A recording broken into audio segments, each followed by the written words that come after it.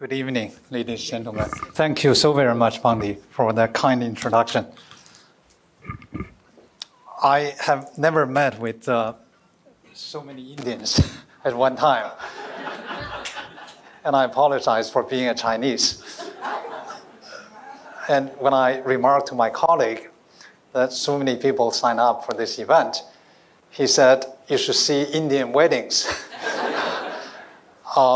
It's a great pleasure.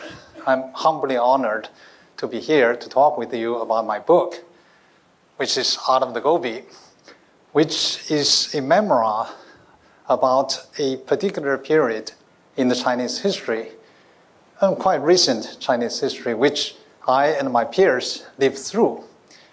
And I think this part of the Chinese history is critically important. Without knowing about this part of history, it's difficult to understand China today. I think that's true probably for every country. History informs the present and probably foretells the future.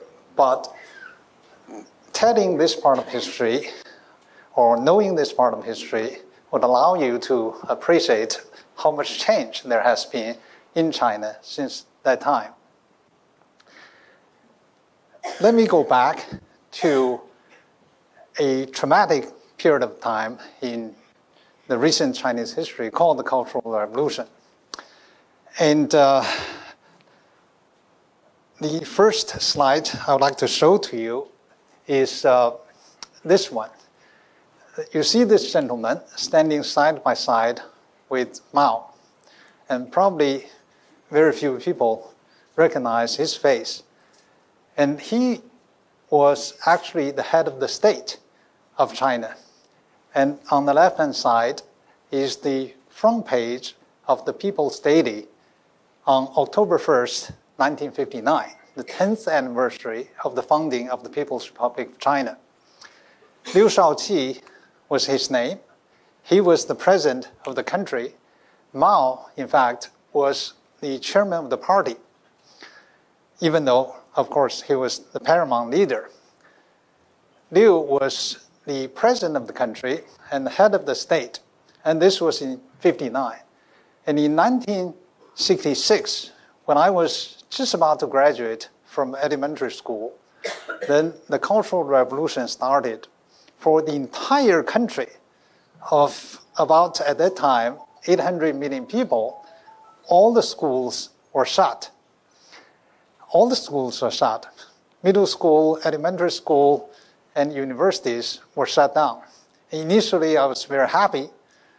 I thought we were going to have a vacation, a long vacation, and I didn't realize that this vacation would last 10 years. So for the next 10 years, I didn't see school, and none of my peers went to school. And this is what happened to the president of the country. He was dragged out of his residence in Beijing by Red Guards, and he was harangued, he was struggled against, and he was sent into prison without public knowledge, without any process at all. And a few years later, and this happened in 1966, just 7 years after the first slide, and he was sent to prison, and 3 years later, in 1969, he died in prison, nameless, without anybody knowing about it. We didn't know about it until about 7 years later, after the Cultural Revolution. And that's what happened to the head of the state. And that will give you some idea the chaotic period, the turmoil that we went through at that time. His wife was 47 years old at the time. She was too dragged out of her residence, and she was brought in front of 300,000 college students to be attacked verbally, and eventually she was sent also to prison. And she was put into solitary confinement, again without public knowledge, without any process at all, for 12 years. She survived the Cultural Revolution. She actually came out, but she didn't know that her husband long died in prison. This gentleman in military uniform was one of the founding fathers of the People's Republic. He was one of the 10 marshals, and he was a leader in the Red Army fighting together with Mao, and he was the commander-in-chief. He was the defense minister, by the way, in 1949, the first defense minister of China. And he was the commander-in-chief in the Korean War, leading the Chinese forces fighting against the Americans. And he fought the troops of the United Nations to a standstill at 38th parallel in Korea, which, as we know, stands today. So he made great contribution to the new China, the People's Republic. And as you can see, he was also photographed side by side with Mao. But in 1959, again, 10 years after the founding of the People's Republic, he got into trouble. Because in 1958, Mao launched what was known as the Great Leap Forward to rapidly industrialize the country, which led to the Great Famine in China between 1966 and 1960 and 1962. For 3 years, the Great Famine. And during that period of time, as many as 30 million people died of starvation.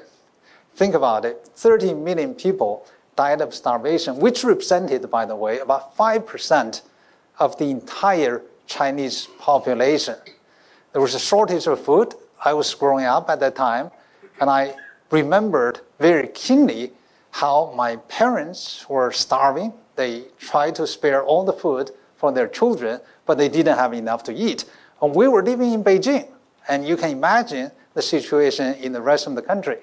He criticized very mildly the policies of Great Leap Forward, and for that offense, he was purged, he was stripped of all his positions, he was exiled into Sichuan province in 1959.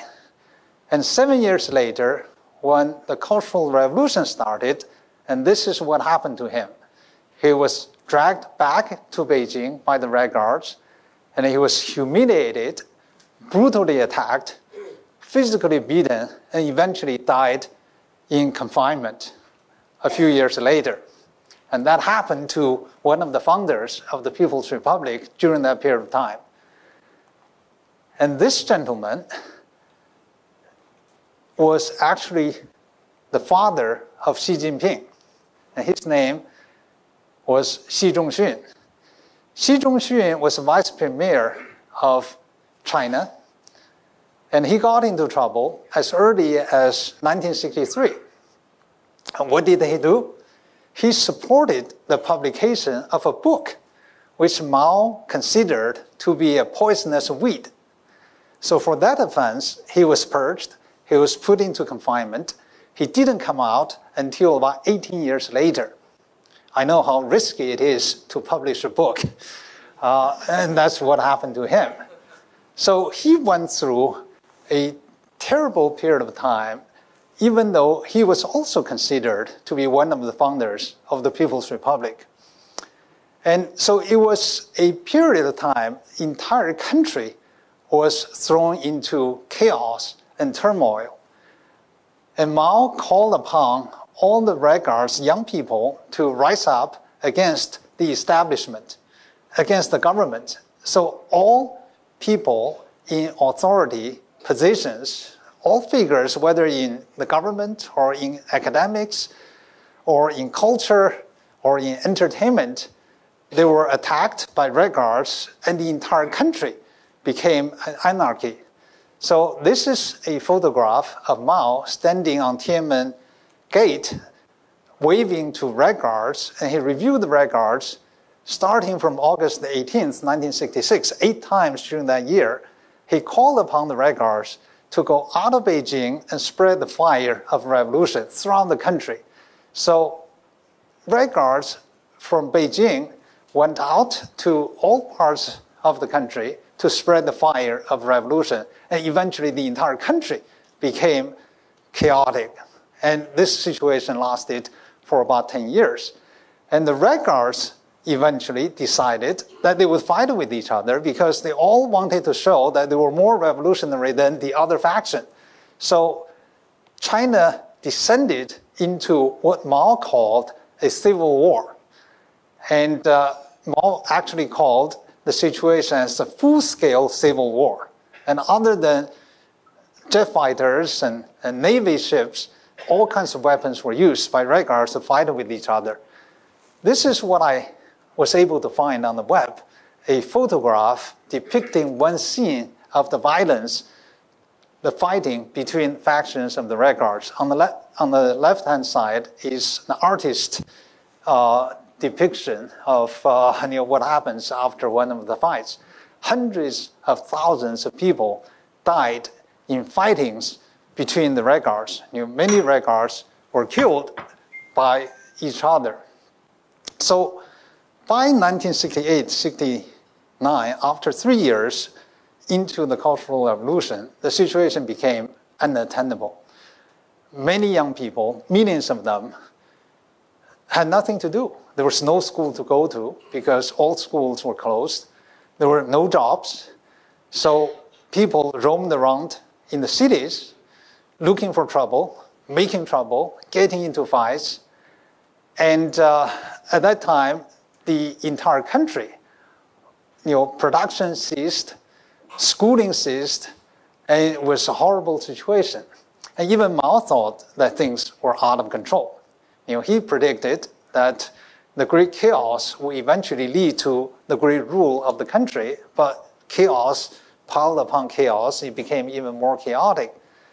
So he came up with a quite brilliant idea. He decided to send all these young people to the countryside, to the most remote parts of China, in the name of reforming the countryside and to reform the outlook of the young people, to make them learn from the peasants, to learn about the hardship, to help transform the backward countryside into, I suppose, socialist paradise.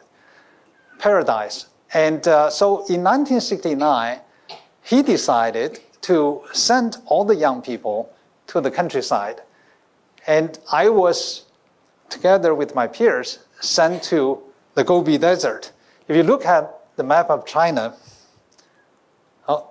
this pointer, yes. If you look at the map of China, it's in the shape of a rooster.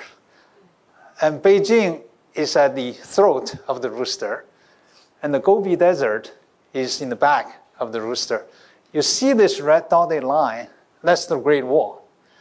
In ancient times, China built this Great Wall to protect itself against the barbarians in the Gobi Desert, or the Huns, or the Mongols, right? So anything north of the Great Wall was not even considered part of China. It was considered to be the barbarian land. It was considered to be not inhabitable. So I was sent to the Gobi Desert together with my peers. In 1969, altogether, 17 million young people my age, I was 15 years old, were exiled or sent to the most remote, the poorest parts of China, to the countryside. 17 million people represented about 10% of the Chinese urban population at that time. Think about it, 10% of the entire urban population. In the past 10 years, China witnessed probably the most massive urbanization process in human history, as you know. Hundreds of millions of people became urban dwellers from being peasants in the past. But 50 years ago, China experienced the most massive de-urbanization process when 10% of the population, all the young people, were sent to the countryside. And this is the terrain of the Gobi Desert when I first went over there. That's a photograph of myself when I was 15, when I was first sent over there. I took this picture to send to my parents to tell them that I'm actually very happy here. The reality, of course, is very, very different. And the terrain was like this 50 years ago, and I can assure you that it looks exactly the same today. And we worked day and night, years, on this piece of land in the hope of turning this land into arable land. I was chatting with somebody about the geography of India, and I was told that arable land represents something like 40% of the Indian territory. I don't know if that number is accurate, but arable land represents only about 15% of the Chinese territory. So China doesn't have a lot of arable land. Actually, 2/3 of the arable land of the United States, even though supporting 5 times as many people. And there are many places like this, the mountains, the Gobi, and this is the Gobi Desert. We were told to transform this piece of land into fertile farmland, and we worked extremely hard, day and night, bearing hardship to turn this land into fertile farmland, and eventually our entire effort was totally futile, and the land looked exactly the same today as it was 50 years ago. And this is a photograph of myself chasing a bull in the Gobi when I first arrived there. It gives you some other idea about what the terrain looks like. One thing I learned when I was there is that when you see a fierce animal, if you try to run away, he will come after you. And that's very dangerous. But if you chase after him, he will run away. So when you see a bull, of course you see many of them here in India, and they seem to be very docile. In the Mongolia or in the Gobi Desert, the bulls can be very ferocious. The best defense is offense. That's what I learned in the Gobi.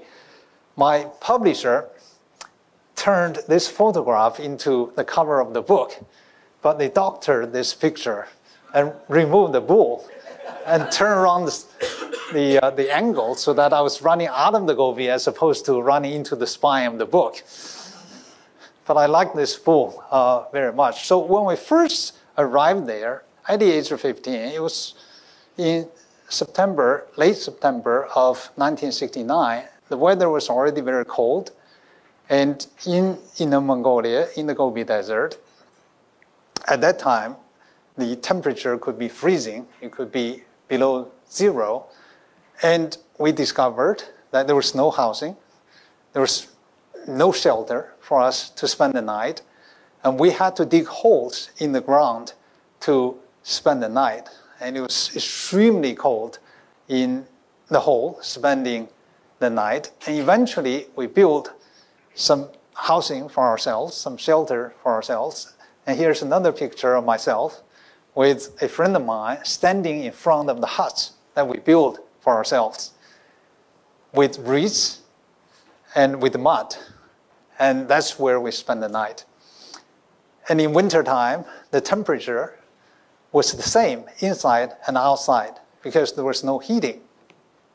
The only source of heating sometimes we get was burning cow manure, dried cow manure. And I don't know if you have ever had the experience of having to burn cow manure. They are not bad. And when dried, they burn without much smell, and they can last 5-7 minutes. And that was the only source of fuel that we had. We had to walk around the Gobi for hours and hours to collect a few pieces of cow manure and to burn them right before bedtime. And in wintertime, in the Gobi, the temperature at night would drop to as low as -20 or -30 degrees. And in that kind of temperature, to remove your clothes just to get under the cover is exceedingly difficult. So a little bonfire from cow manure was a welcome relief. So we would save this cow manure, and at night we would burn a little bonfire to give us enough heat just to remove our clothes to get into cover.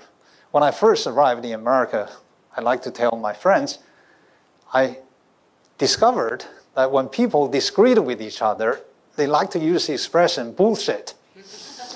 And I would think to myself, that thing used to be very dear to me.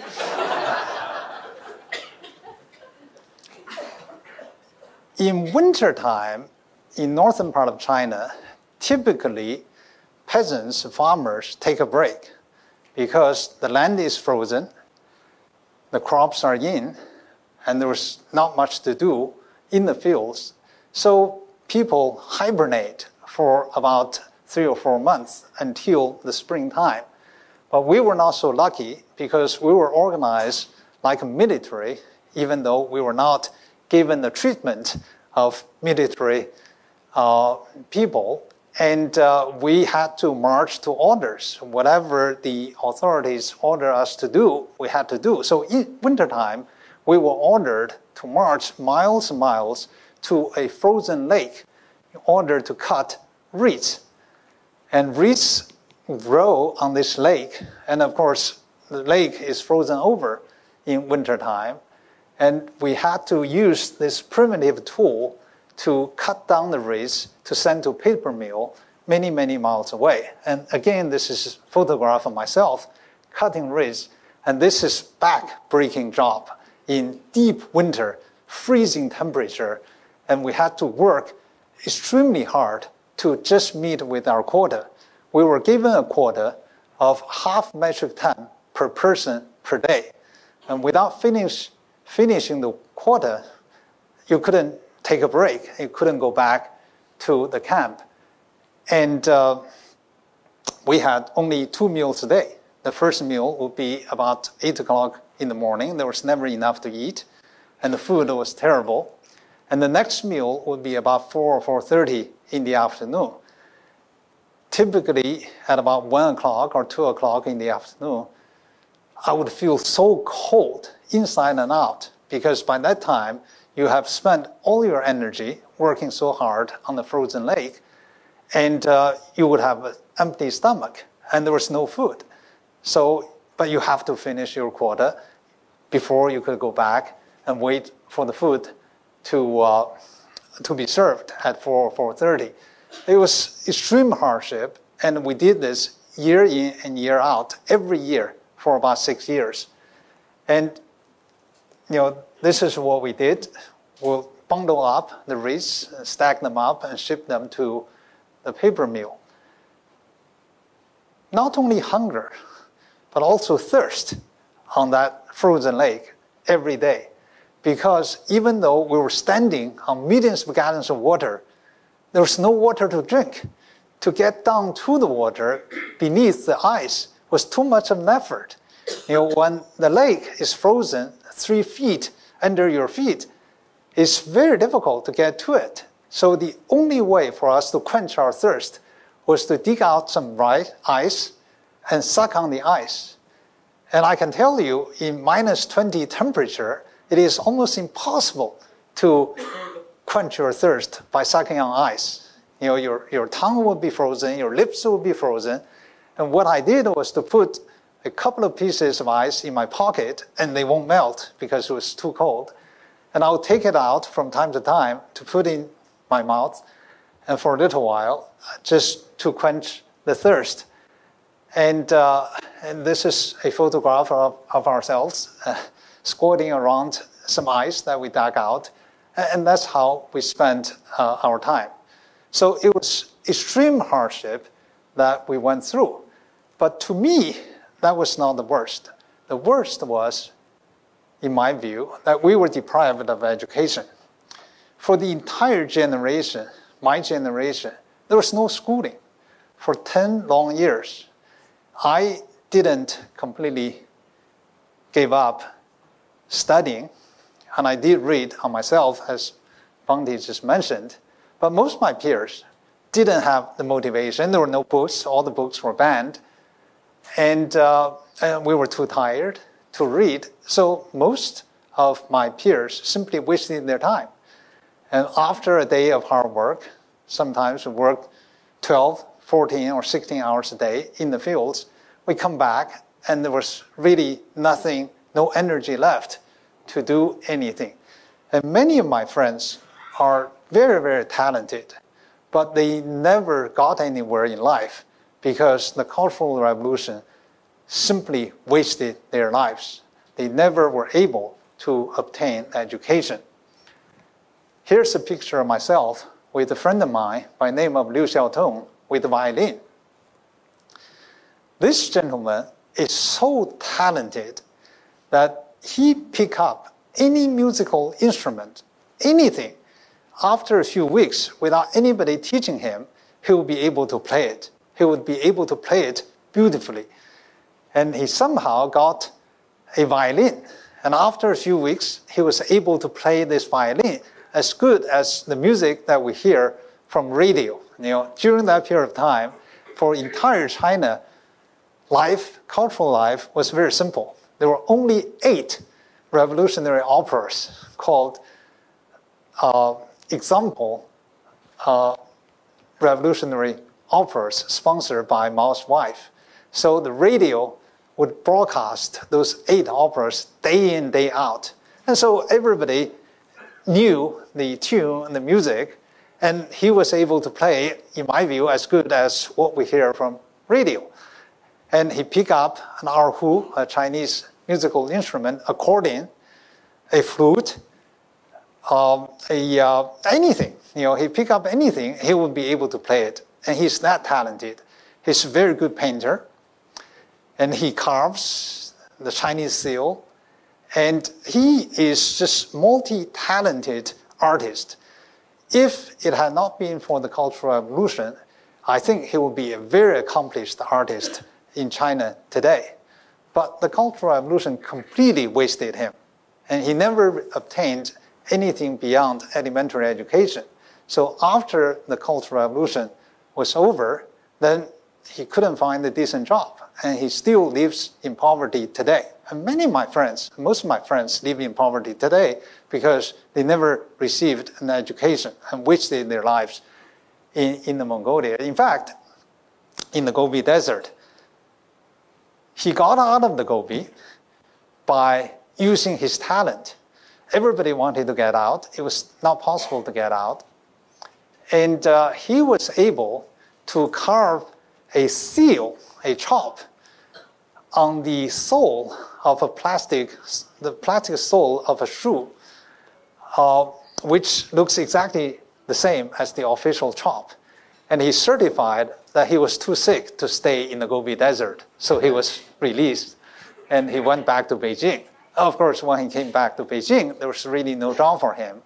But that was how he got back to the city. And most people, of course, didn't have the talent to get out of that place. And I really greatly regret that many of my talented friends really couldn't make it in life because they never had the opportunity open to them. And he was one of them.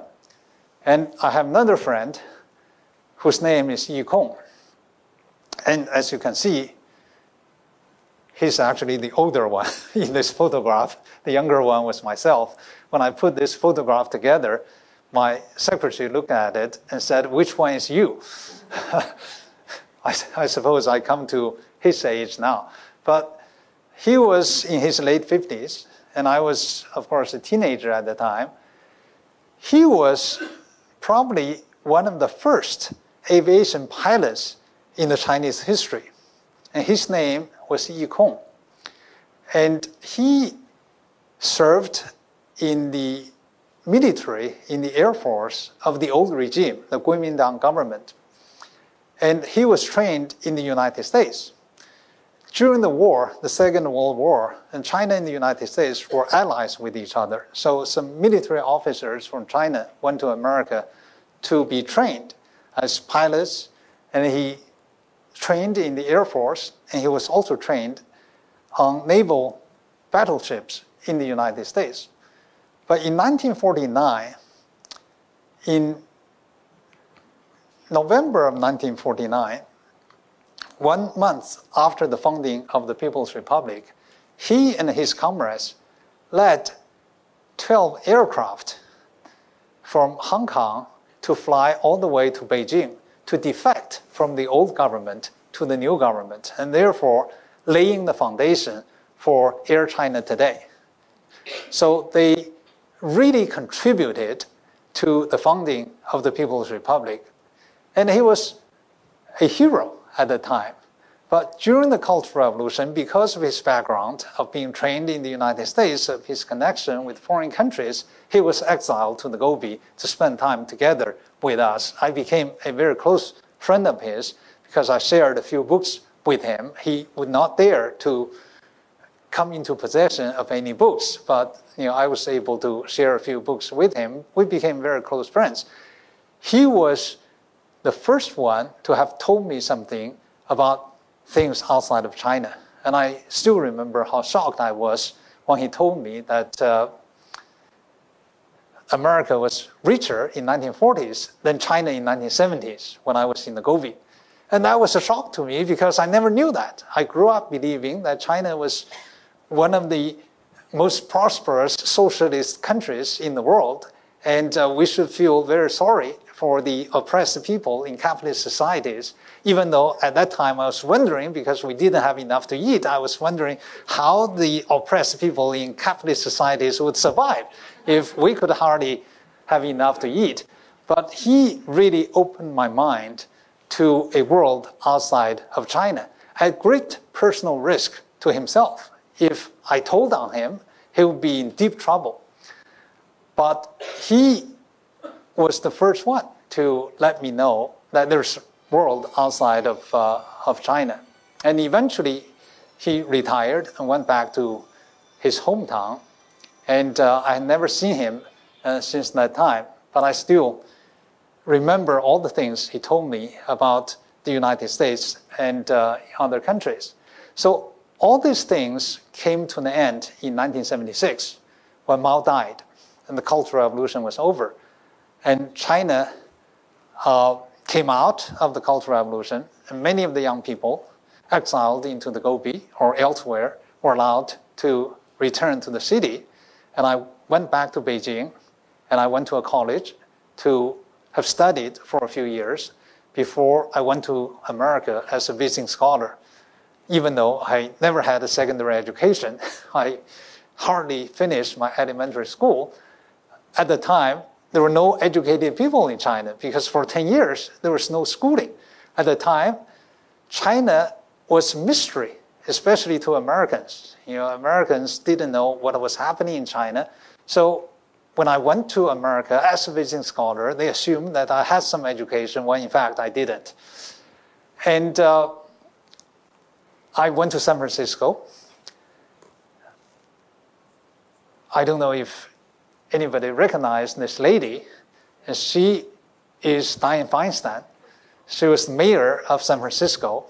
So when I first arrived, she held a party for us because I was from Red China, and it was very rare for somebody to come out of Red China to go to America. So I became quite popular, and many people come to see me, ask me about China. I felt like a panda being watched. And somehow, somebody took this picture, and just 2 weeks before the book went to print, somebody sent this picture to me. I felt very fortunate. And eventually, I went from there, from San Francisco to UC Berkeley, where I received my PhD. And my professor at the time was Janet Yellen, who became the chair of the Federal Reserve System. She was very kind to have written a foreword for the book. So you should get the book. If you don't read the content, read her foreword. And among other things, she said, he had arrived at Berkeley to start his PhD program, and I was his academic advisor. I was stunned to discover that he had no formal math training. All the math he knew, he had learned by himself by candlelight. And by that time, it was too late. They didn't kick me out because they never checked my credentials, which, of course, I didn't have.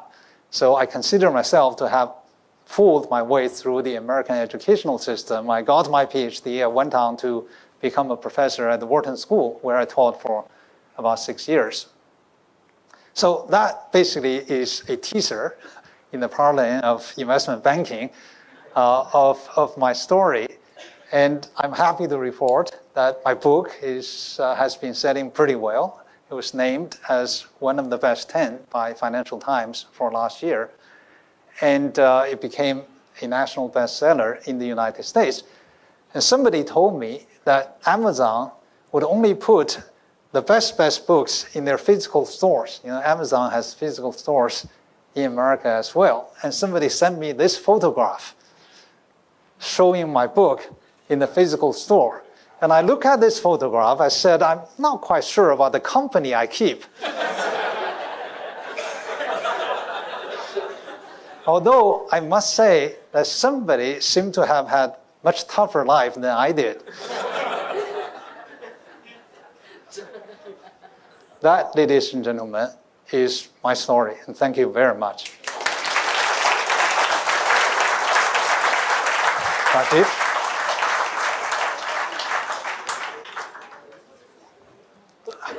Well, Weijian, thanks for that. That was just exactly that, an incredible teaser. And I can only reiterate what he just said. Just read the book. It is epic. It really is epic. And it's epic not only because of the sweep of what it covers, but because of the very personal experience. It's based on a journal he's kept going back to 1971. Yes. The journal before that he lost, unfortunately. But it's just an incredible, incredible story. So I'm hoping that now you will be able to sell the film rights. Yes, so I have been approached. There you go.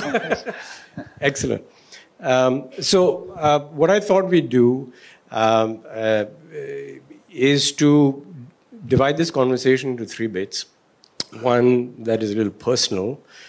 Second, your reflections on China from this. You've sort of alluded to some of those. And then the trickiest bit, try and do some kind of India-China comparison. This is, after all, an Indian audience. And you're the only Chinese in the room, are you? Yes. Which is. There was another one. Oh, there was another one. She left. Your wife left. So first on the personal stuff, Weijian. You know, there is something about, I don't know if it's this generation of Chinese or it's something else. But, you know, one of the terms that kept coming up in the Cultural Revolution is the word bourgeois, bourgeois emotion. Yes. You cannot show emotion. You cannot be inclined to poetry, to love, because it's a bourgeois sentiment. Correct. Right? And you yourself describe how you were forced to mask your disappointment or your elation yes. when you receive certain news, right? Yes. Is there, so describe that to me. How has that affected you as a person, your relationship with your wife, your children? How is it different from your relationship with your parents? And how did this experience affect all that? It was a time when telling the truth would get you into trouble. It was a time when children would tell on their parents, and sometimes parents would tell on their children and get into very deep trouble. And the most horrific story I've ever read was a young girl beaten to death by the Red Guards because she was caught for putting the little red book of Chairman Mao under her butt when she was sitting on the floor. And her mother was forced to beat her until she was beaten to death. And, you know, just imagine that. What horrible thing could happen to a parent. So people learned not to tell their thinking and their inner emotions. And yet today I was remarking to somebody that in fact, some reporters that Fukuyama wrote this book about the trust level of societies, and he basically said that Asia, by and large, with the exception of Japan, is a low trust society. And I told him that China, in particular, is a low trust society, and that was extremely true right after the Cultural Revolution, because people learned not to tell the truth. Telling truth will get you into trouble. And therefore, as an investor, we invest in China as we do elsewhere, and we would like to make more investments in India. You would find that for a long period of time, fraud was a very prevalent problem. People learned not to tell the truth. And therefore, not to report GDP numbers correctly. Right. That's a little different. But then, so you have to be very vigilant when you invest in a country like China. And you have to do your due diligence. I think the situation is was getting better when it became unnecessary to really hide everything. But it became part of the culture, a very damaging part of the culture. But tell me, even before the Maoist revolution in China, going back to this question of trust, wasn't business, the culture of trusting each other, dependent on kinship groups, right? Then you had this whole rupture, complete social re-engineering and breakdown. What is now the basis of trust in Chinese society? If you look at the business world in the past 100 years, and if we go back to the country that you are very familiar with, which is Britain, the big businesses in the British history were all controlled by families. When they had far-flung colonies, they would send family members to manage overseas subsidiaries, and because it was easier to trust a member of the family. Professional management really developed in the United States, especially after the war, because the country is so big. America developed multinational companies. It was not possible to either amass enough capital to build large MNCs or to have family members to manage them. So professional management really came out from multinational companies in the United States. So I would say that historically, almost in any country, businesses were managed more by the family because there's a trust factor. And China is no exception. And I think it's very similar in India as well. Yeah, exactly. Yeah. So that whole system has resurrected after the trauma of the Maoist period, if you like. Well, initially, after the economic reform started in 1979, when Deng Xiaoping came back to power, really abandoned the old system under which all economic activities were controlled by the state, and embarked upon economic reforms really to move the country in the direction of the market economy. Initially, private businesses were all owned by individuals and their family members. Today, it's very interesting. Professional management has become very rapidly spread in the Chinese economy and Chinese market. You look at all the large companies in China, whether it's Tencent, Alibaba, or all these large companies, they're typically managed by professionals. Why? Because China is a very big market. We invested in the company, which is today called Tencent Music Entertainment, which is a music streaming business, very similar to Spotify. And we invested about $60 million about 5 years ago to start this company. And today, the company is listed on New York Stock Exchange with market cap of $20 billion just in 5 years. How did we become so big? We have 800 million unique monthly subscribers. 800 million. That's more than twice the population of the United States. And only in China, would you be able to get this kind of scale. But when you get this kind of scale, if you manage it with just friends or families, it's not enough. You really have to have professional management.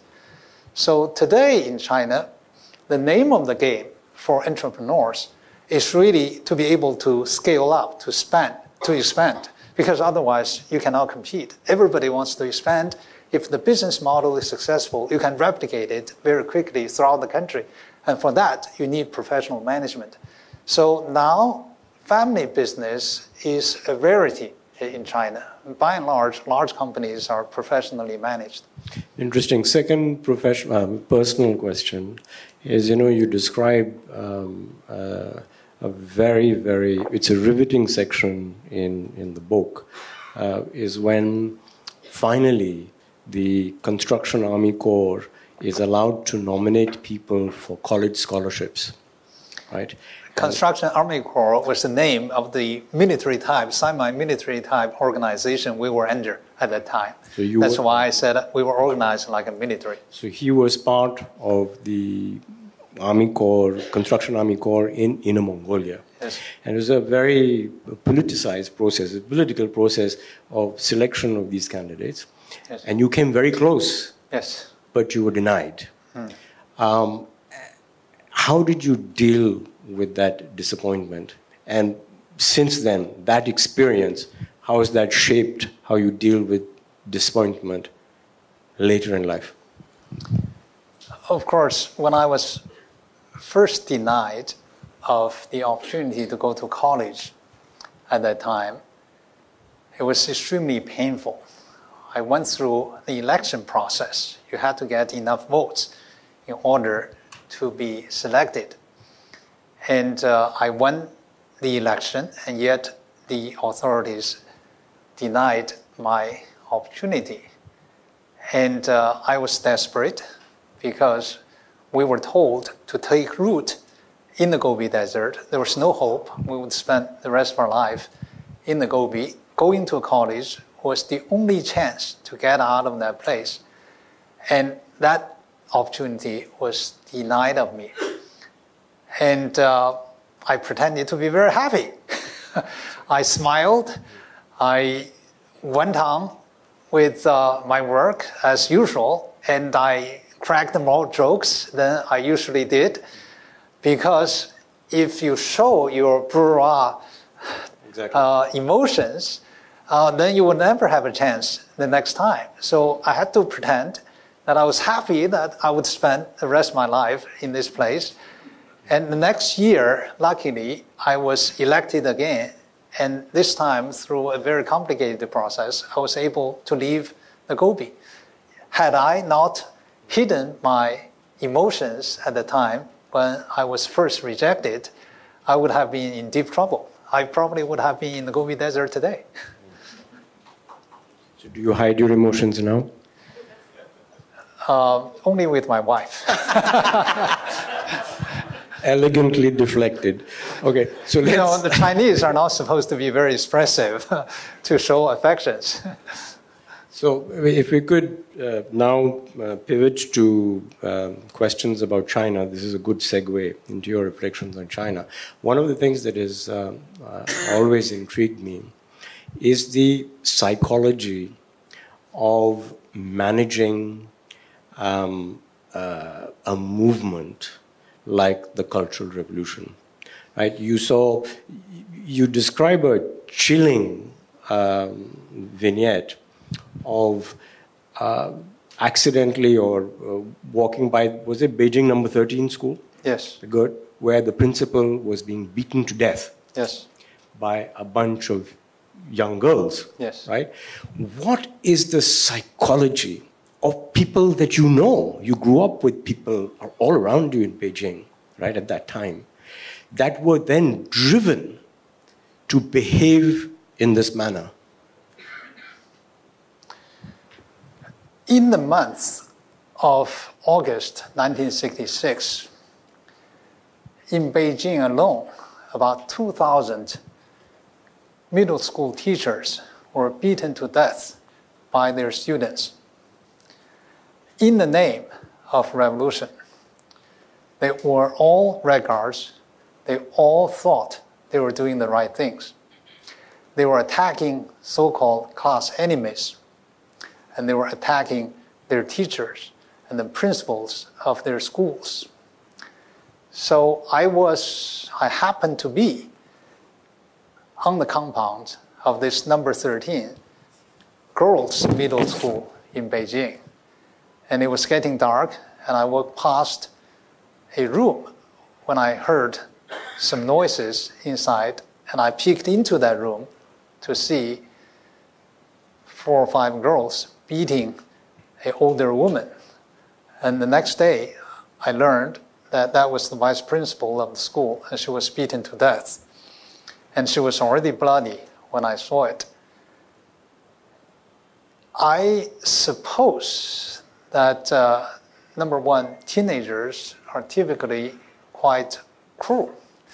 I went through that period of time. There was not much empathy, but they genuinely believed that they were doing the right thing to answer the call of the chairman to attack class enemies, even though Mao didn't invite people to use physical force against class enemies. But the atmosphere was such that people felt justified. You saw even a marshal was beaten up.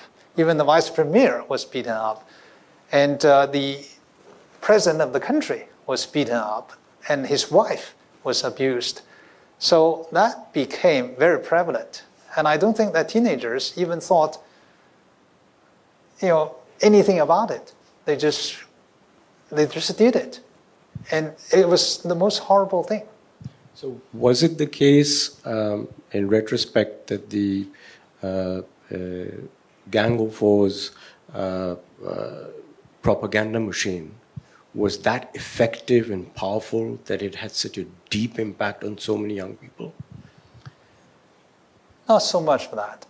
At the start of the Cultural Revolution, the Gang of Four, that is Mao's wife and her followers, were not a Gang of Four as yet. And it was simply because Mao thought that China was becoming corrupt. And he thought that when a party seizes power after a period of time, then the power corrupts the party and the establishment. So he called upon, and in Marxism, of course, there's great notion of class struggle, and the entire history of mankind has been driven, according to Karl Marx, by class struggle. So supposedly, after the socialist revolution, the ruling class or the oppressive class is overthrown, and supposedly there will be no class in the society. But Mao thought, even though physically the class enemies have disappeared, but ideologically, mentally, culturally, the class enemy was still there. And given the opportunity, they will come back, because people have a tendency of making money. People have a tendency of wanting the old culture. The Confucianism was very much rooted in the Chinese culture. So he called upon the young people and the masses to rise up against the establishment, almost anything in the establishment. And it was simple as that. And then the rest of it was spontaneous. The young people thought they were just justified to wage a revolution. So now fast forward to today, given the power of social media, do you worry that the same type of control can be abused and used very effectively for potentially a next generation of Chinese youth? In a society that had never gone through such trauma, I think that's possible. And you have seen that, in fact, in the past 10 years on the world scene in a number of countries. Social media became the trigger of mass movement in a number of countries. But China would be an exception. I think it would be very hard for that to happen in China. Why? there's a very interesting paradox. In the authoritarian system, few people criticize the government, but few people believe the government. So people have learned to be very skeptical. In a democracy, in my observation, many people criticize the government. And many people also believe the government, even the lies told by the government. It's very paradoxical. And the reason is that you live in the authoritarian system, you know information is controlled, you know there's propaganda, and you become very cynical, you become very skeptical. You tend to believe nothing that the government tells you. And you tend to believe whatever critical of the government. But in a democracy, there's a free flow of information. So you feel that you can make a judgment, and therefore you tend to be less skeptical. So I think that it is very difficult for the minds to be controlled in today's society because people learn to be skeptical. And in China, in particular, after having gone through that experience. That's a very interesting argument. Talking about paradoxes, there's this theory about governance. I think the Chinese Communist Party itself has used it quite a lot, that there is democracy and then there is centralization. So for a certain level of decision making, there is consultation. I apologize. No, please don't worry. Okay. There is consultation, and there's consultation. But beyond a point, then the decision is centralized.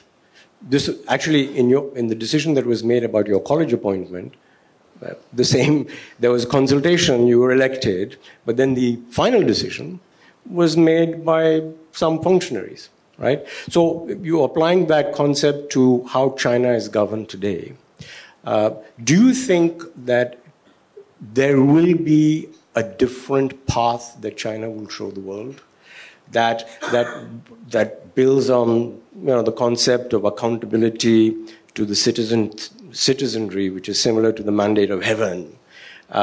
It's a self-restrained autocracy that is consultative up to a point, but then makes decisions in the best interest of the nation. And does that work for China? Or do you think that, with all the emotional repression, lack of faith in the state, that, as a lot of people expect, you will see an eventual democratic revolution in China? I think that China is not so different from other countries. There are differences from a historical point of view. If you think about the legitimacy of a government, the legitimacy of rulers, in the European history, the legitimacy typically came from one source, very simple, royal bloodline. Right? You have to have the royal bloodline to become a king or a queen. And China is very different. In the Chinese history, if you look at the English history, basically the one royal family, more or less, one bloodline, has ruled kind of since the William the Conqueror, with the exception of Charles I, who was beheaded, but then Charles II came to the throne. And the royal bloodline was really the source of legitimacy. But in China and in Japan, for 2,000 years, there has been only one royal family. So royal bloodline in Japan is really a source of legitimacy in history. But China, every few dozen years, or a few, sometimes a few hundred years, there's a change of dynasty. There's frequent change of dynasty because royal bloodline is not a major source of legitimacy. According to Confucianism, you have to have the virtue. And without the virtue, then it's justified for people to overthrow the ruler, and that's why there were frequent changes of dynasty. And in Chinese history, conquest was also a source of legitimacy. So Mao was, if there were a general election in the 1960s, he would have been elected hands down.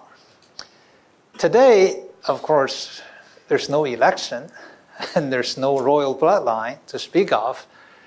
I would think the only source of legitimacy comes from delivering economic performance, delivering a higher standard of living, which is very important. I think every Chinese leader is mindful of the fact that you will have to deliver economic growth. And I think that is really the driver with regard to the leadership and whatever they do, whatever they think about doing. So essentially, would it be fair to say that you believe that China has another way of delivering accountability than liberal democracy? Well, there's a way to be held accountable throughout the history. And again, if you don't deliver virtue, you will be in trouble.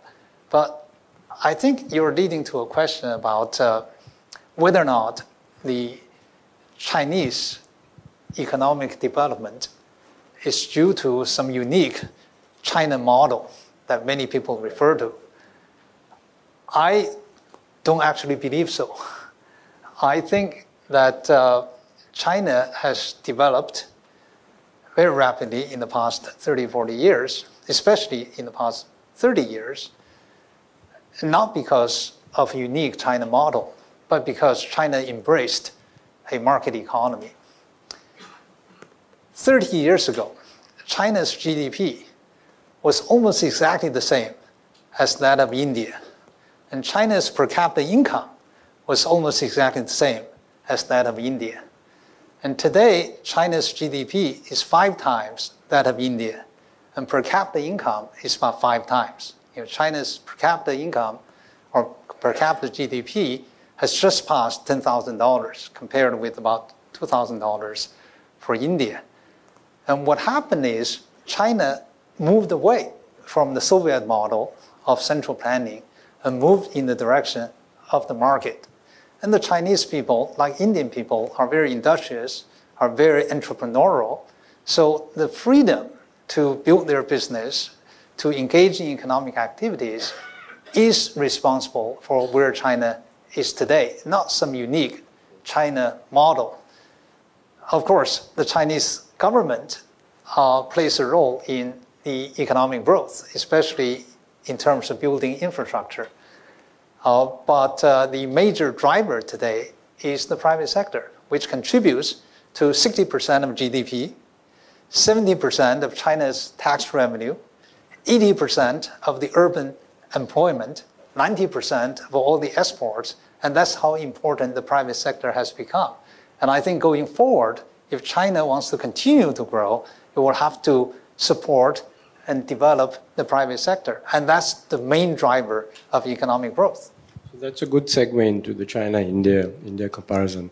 I went to China the first time in 1989 to work on a project to modernize the People's Bank of China. I don't think people understand that as late as 1989... People's Bank of China is the central bank. Yes, RBI here. Is the equivalent of RBI, right? That as late as 1989, monetary policy, as we understand it, was not feasible in China because every provincial government and branch of the People's Bank actually controlled its own money supply. That was in 1989. And today, you have the Chinese economy where it is. I had the privilege of, advising with the World Bank team, Zhu Rongji, and he was surrounded by people who had been through the Cultural Revolution, had been denied 6-7 years of education, and yet were in the highest positions of economic policy making in the country. Yes. Now, this is where the comparison with India comes in, right? you described so eloquently how a whole generation of people went without education. Yet, by 1989, the township and village enterprises had begun to take international markets by storm in their export drive, yes, in manufacturing. yes. Now, the traditional belief in India, in the public discourse here, is that, oh, you know, we must liberalize labor laws because they're too restrictive. That's the problem with Indian manufacturing. We are not done enough for productivity of labor because our educational standards are very poor, right? From what you've described, the situation was in 1975. 14 years later, township and village enterprises are penetrating global trade at a very aggressive pace. What happened in China that India can learn from? Aside from making it more market-friendly, what other investments or interventions really helped? Education? That's a tough question because India, in my view, is better educated. You know, I spent many years as academic in America. The largest ethnic group among faculty members in top universities in the United States are the Jewish people, followed by the Indians. And so I think that on education front, of course, China was far behind in 1979 when economic reform first started. For China, I think the secret sauce was really by emancipating the productivity of people. I felt as though that we were working very hard in the Gobi, as you saw, and we were working, 14, 16 hours a day, and yet we were not productive, and we couldn't even produce enough to feed ourselves. We starved all the time, and we were put into a cage. For example, we were in the Gobi. All of a sudden, in 1 year, the order came that we should grow rice in the Gobi. Think about it, northern part of China, because rice, according to our leaders, fetched a higher price in the international market than wheat. And we could hardly grow wheat in the Gobi, and we were told to grow rice. Of course, we were totally a failure. We were not able to produce anything. So I felt that we were put into a cage. And therefore, even though we could have done better things, we were not allowed to do so. What economic reform did in China was very simple. Deng Xiaoping didn't really have a plan. He didn't have a model. He didn't have a theory. He said two things. One is to cross the river by probing the stone under your feet, one step at a time, so that you don't fall into the water. So it's just an experiment. And second thing he said is, it doesn't matter if a cat is black and white, as long as it catches mice, as long as it works. So I felt that the process of economic reforms was really just to open the cage, to open the door of the cage so that people can be more creative. And eventually the cage was taken away. Initially, you could start a business, but you can't hire anybody because that would be considered to be capitalistic. And then it's no more than 5 people that you can hire as employees. That's not as capitalistic as if you become a real capitalist. And then there's no restriction anymore. So gradually, you just emancipated the population to engage in free economic activities. If my knowledge of India is rather limited, but you went through a similar experience of trying to borrow from the Soviet Union, and you went through a process of liberalization as well. But today, if you look at the Indian economy in comparison with the Chinese economy, and something is very striking, it's very surprising. Everybody talks about China having a large state-owned sector. The state-owned sector in China accounts for about 8% of the urban employment. And in India, I understand that number is more than 30%. Certainly all formal employment, even more than that, yeah. All formal employment. The state-owned sector, only about 8%.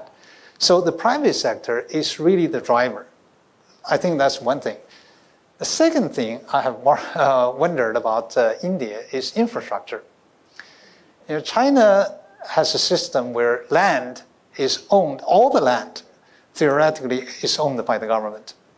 So if you want to build a road, if you want to build a dam, like Three Gorges Dam, the largest hydroelectric station in the world, they migrated 1 million people in order to build that particular dam, right? All the government did was to build another town and offered better housing, and 1 million people moved because they didn't own the land anyway, and so if there was a better place for them to live, they would just move. And in India, when you pass the law, Land Acquisition Act, 75% of the people will have to agree to be moved, and then you will have to pay 4 times fair market value. Now, in the United States, there's a concept of eminent domain. As long as you pay fair market value, the government can condemn a piece of land for public works. So without building an infrastructure, it would be very difficult to really get the economy to take off. And arguably, China has overinvested in infrastructure. China now has the biggest, actually a bigger high-speed railway system than the rest of the world combined. And China now consumes 70% of all the electric cars that the world produces because it has built a very large infrastructure, roads and bridges. 80% of all the 80 of the 100 biggest bridges in the world are in China. And so the infrastructure, I think, is something very important for economic development at a certain stage. Yeah, you shouldn't get me started on infrastructure. It's a tale of woe. But yeah, and I think I 100% agree with you. But I wanted for the audience to also draw attention, and your experience of it, in health and education. Yes. People don't know, but Weijian was a barefoot doctor. So we are experimenting with Ayurveda and Ayush and all of that. There is a lesson. I call myself a quack doctor. So that's what I wanted to get to. So in today's healthcare system in China, which has evolved a lot, yes, what is the learning or use that you got or the Chinese got from the experience of barefoot doctors? That system has pretty much collapsed after the Cultural Revolution. Of course, there was great lack of medicine in the vast countryside in China at the time. Basically, there was total absence of medicine in the Gobi Desert. So young people were there, and they were sent to, some of them, like myself, were sent for very basic training and then came back to become so-called barefoot doctors, because in certain part of China, people go to the fields, the rice fields, barefoot. And these doctors would work during the day with peasants and come back at night to practice medicine. And it filled a need in the countryside because there was absence of medicine. But when the Cultural Revolution was over, everybody went back to the city, and that system collapsed. The system collapsed because it was a forced system. It was not voluntary. And nowadays, if you receive a scholarship from a medical school, you will be obligated to serve 2 years in the countryside, and that was okay, and people would volunteer to go. And now China, in the past 10 years, have made a lot of progress in healthcare. And by the end of this year, I think at this particular point, China has basically met its target of providing universal healthcare throughout the country. And China has targeted to eradicate poverty by the Chinese definition by the end of this year as well. So there has been a great progress, but there's a lot of complaint about the healthcare system. There's a very popular movie in China, which has a lot to do with India. Supposedly, there's, leukemia is incurable disease, and there's particular medicine that would help with this particular disease, but it's too expensive as sold by MNCs, pharmaceutical companies. And then people discovered that there's a generic version in India and started to smuggle the medicine to China, which of course was illegal, but there were enough patients that the organized movement eventually allowed this medicine to come into China. So there's a lot of complaint about the costs of medical care. There's still copay. So if you have a major illness, it could be very costly. It could ruin your finances for the family. But by and large nowadays, medicine is provided for the entire population. When I first went to college, 1 out of probably 10 million people were allowed to go to college. So education was very much lacking. Today, arguably, there was oversupply of college education. And there's no really blue-collar unemployment in China. There's a shortage of blue-collar workers in China. But there is unemployment of white-collar workers, college students who find it very difficult to find a good paying job. So China has made a lot of progress in both of those regards. I think we can carry on indefinitely, but thank you so much for this. I think it's time to open up the conversation to the floor. So if you have any question, please identify yourself, and what we'll do is we'll take 2-3 batches of 3 questions each. Yeah. So we'll start with Suman. Good evening. You talked about Chairman Mao's concern about the corruption of power and the consequences it led to. My understanding is that President Xi Jinping has been concerned equally about corruption, and that was part of his campaign against Bo Xilai.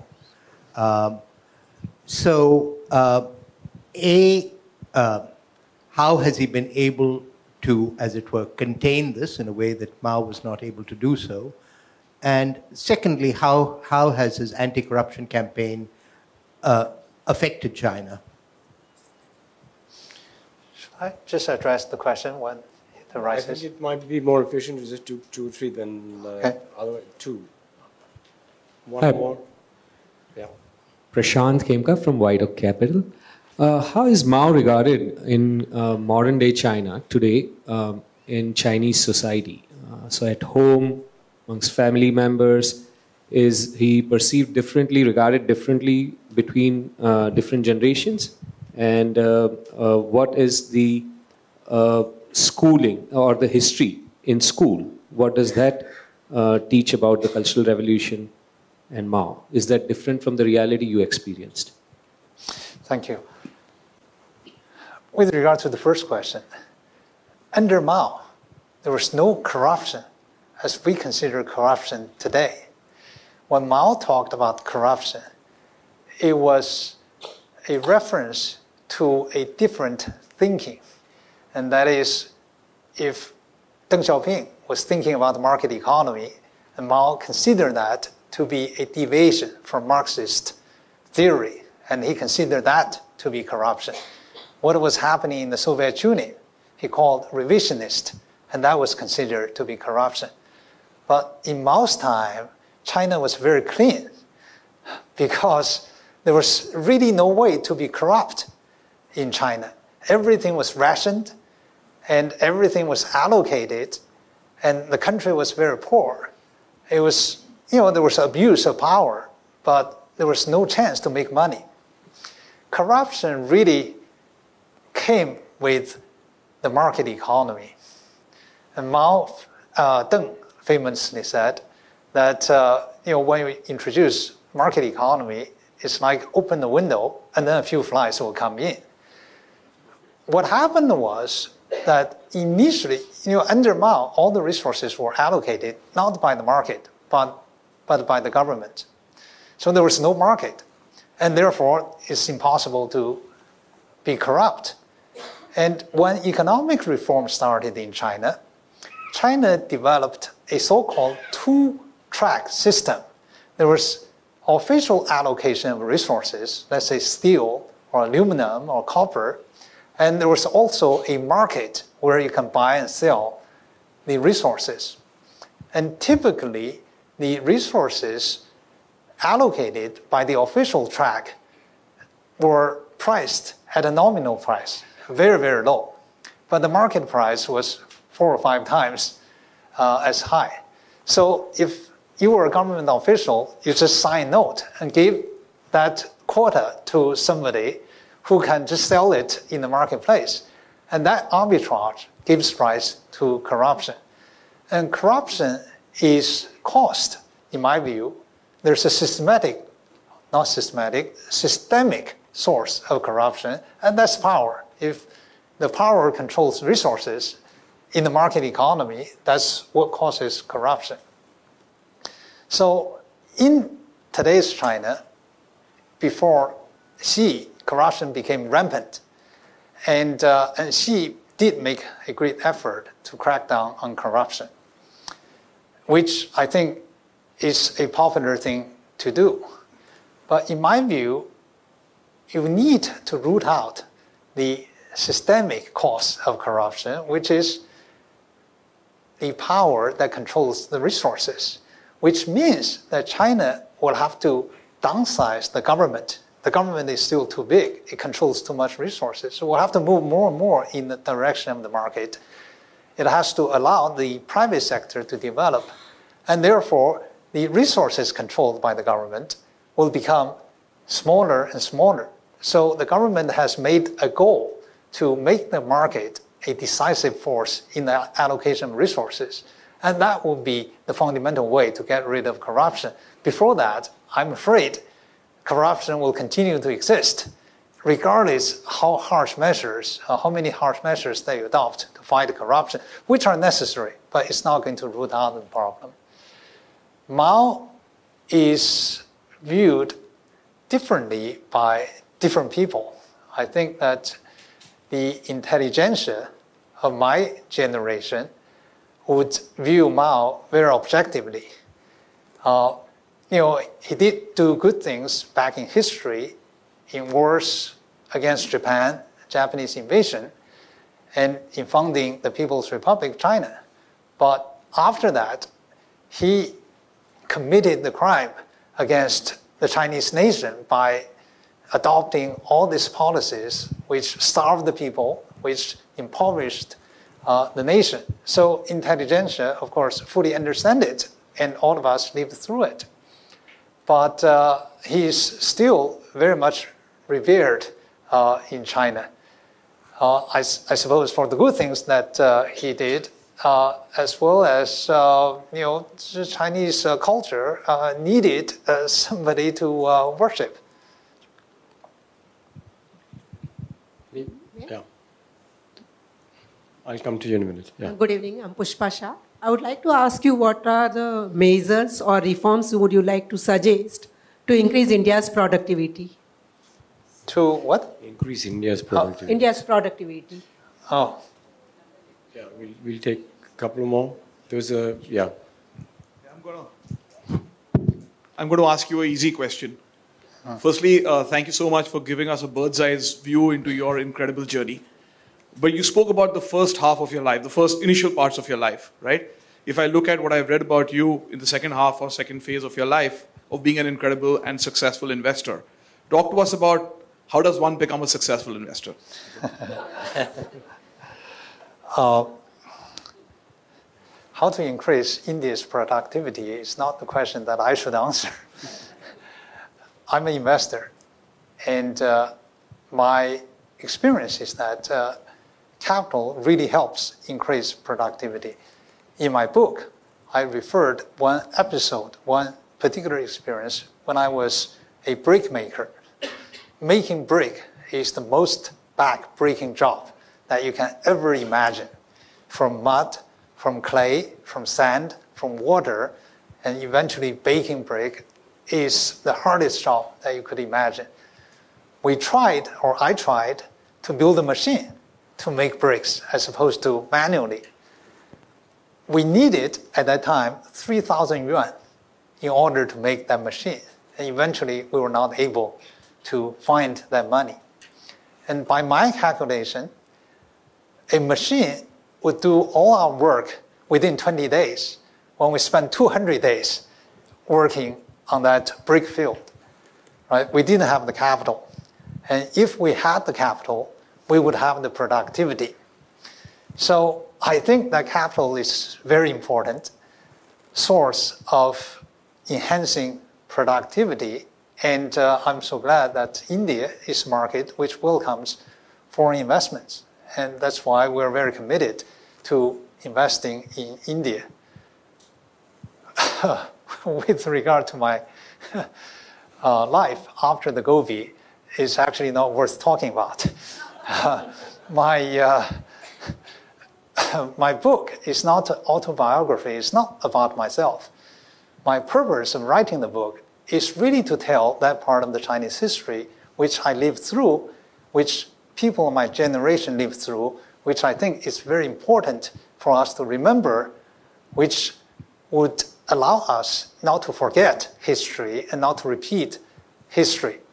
When I first finished and submitted my manuscript, submitted it to the publisher, my book ended in September of 1975, the day when I got out of the Gobi. And that was the end of my book.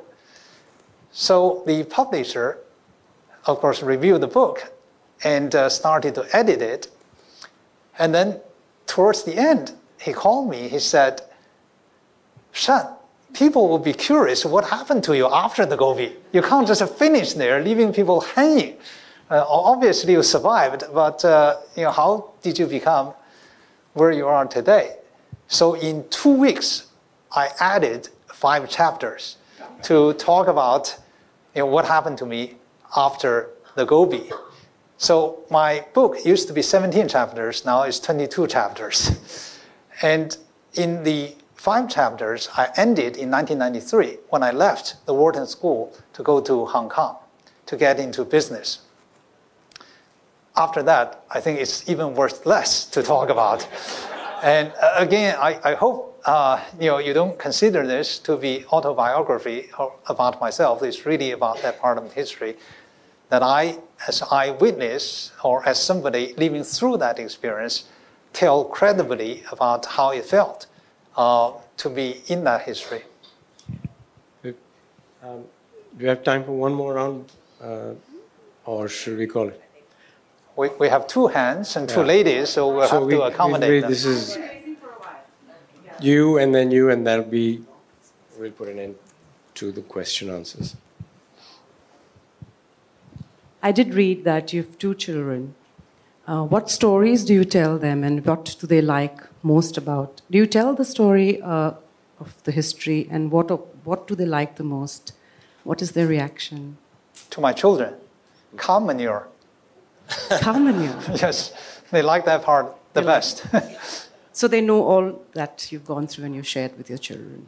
They really encouraged me to write the book. Oh, they did.